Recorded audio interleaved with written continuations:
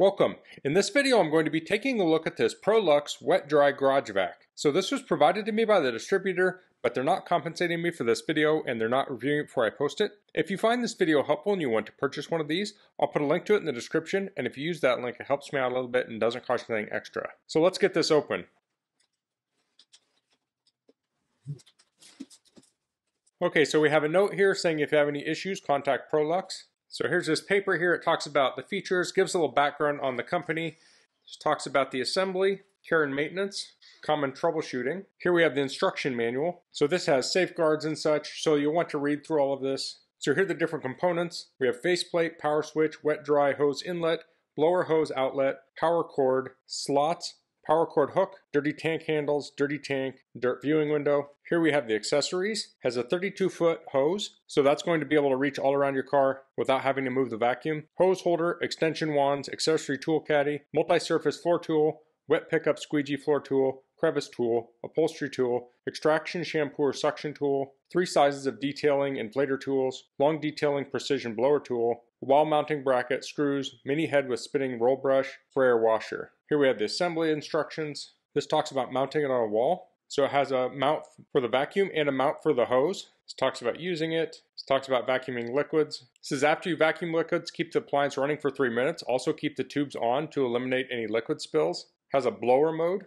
Has details here on using the different tools. This talks about how to shampoo. So it has the sprayer tool, so you can spray the shampoo onto your surface and then you can vacuum it up. Talks about cleaning and maintenance of the vacuum, washing the HEPA filter, troubleshooting, and here's the warranty. So here's the mounting bracket, and it's very heavy duty steel. Here's the hose. This is the end that goes in the vacuum. This is the end you suck with, and it has a curvature on it, and it has a suction adjuster here. And here we have the vacuum itself. So the accessories are in these bags. I'll get all these out and we'll go over them in a minute. Here's our mounting hardware. And here's the vacuum. So I'm going to read over the manual. I'll find a place to mount this, and then I'll demonstrate it. Okay, so I wanted to come down here to my bench so I could get a more detailed view of the accessories. So it comes with this hose mount. So you wrap the hose around here. You can hang the accessory bag under it. Here's the accessory bag. In here we have the long blower tool, and this tool is about 15.5 inches long. We have 2 of these extensions. I'll get my tape measure out here. So that's 19 inches, and of course those will overlap when you press them into each other, but it gives you a rough idea how big they are. Here we have the extractor tool. So use this for shampooing to suck the water out of the carpet. This is the wet pickup floor squeegee. So this has a brush on it, has rollers on the side, and this looks like a natural hair fiber. And then it has this squeegee here, so you can squeegee up water. So that'll be really nice in the winter time when we get melted snow in the garage.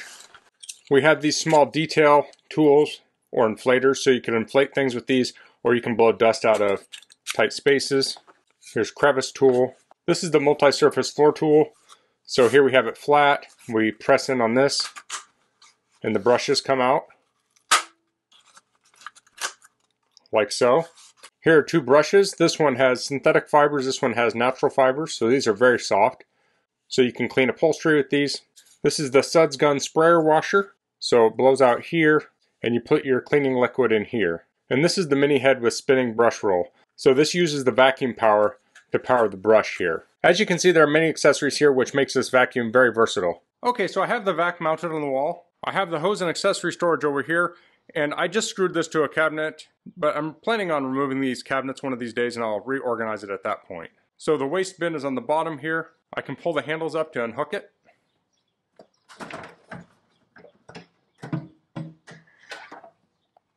Lifts out like so.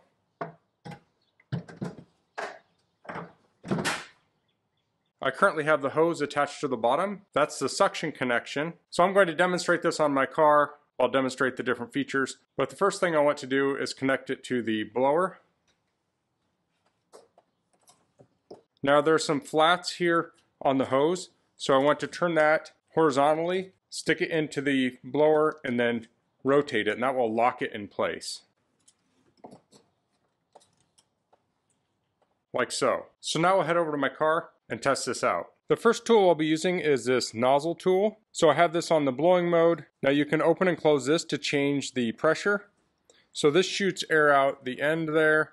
It also shoots it out on the 2 holes on either side here. I think that's to reduce the pressure. So with this tool, I can get in cracks and crevices. I can go up here in the dash. I can go in here and blow dust out. So I'll do that before I vacuum.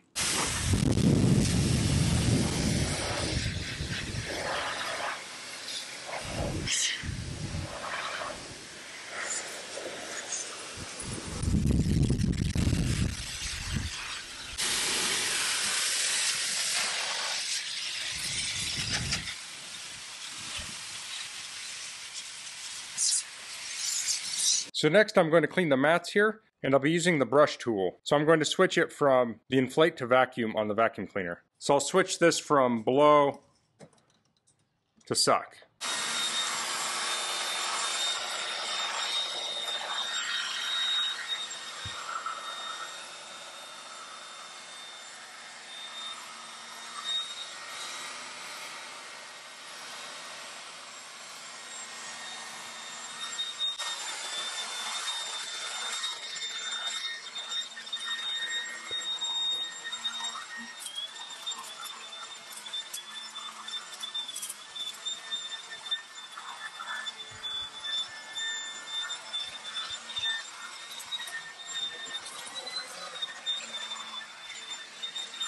Next, I'll switch to the crevice tool.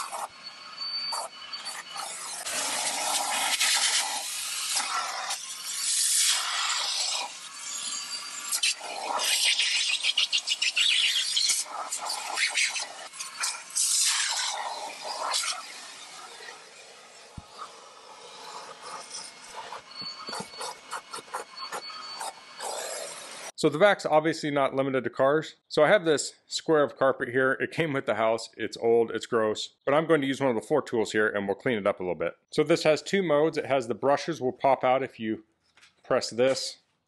So I'm thinking that will be for smooth floors and this will be for carpet.